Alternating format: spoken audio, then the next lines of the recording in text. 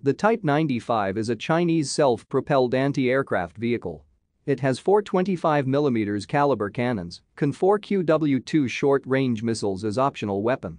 The vehicle uses a tracked armored chassis, has a crew of 3, driver, commander, and gunner. The engine is located at the front of the vehicle, with the driver sitting on the left side.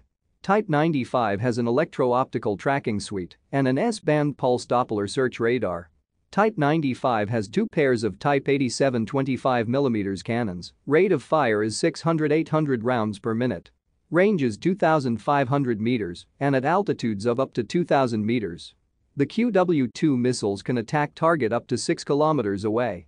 Reaction time of Type 95 is around 10 seconds with radar, 6 seconds in optical mode.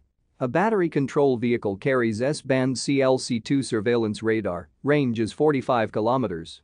It can send target data to Type 95 via digital datalink. A typical Type 95 battery consists of 6 Type 95 and 1 single command vehicle. Thank you for watching this video. If you liked this video, please subscribe, share and comment. It will really help us developing this channel and bring you more videos about Chinese military news. Thank you.